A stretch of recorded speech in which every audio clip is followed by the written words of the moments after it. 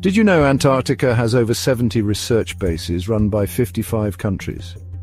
These bases focus on science, studying ice, climate and wildlife, all under the Antarctic Treaty of 1959. Exploration started in the 18th century with James Cook sailing near its edges.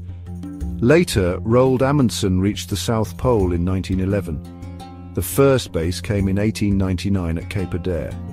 Antarctica is super cold, down to minus 89.2 degrees Celsius, windy and dry like a frozen desert. Strange things hide there too. People once thought Nazi bases were real, but that's fake.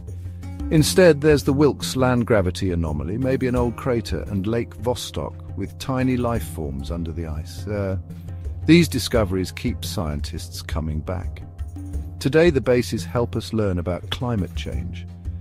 Antarctica's wild history and mysteries make it an amazing place, even if it's freezing and tough to explore.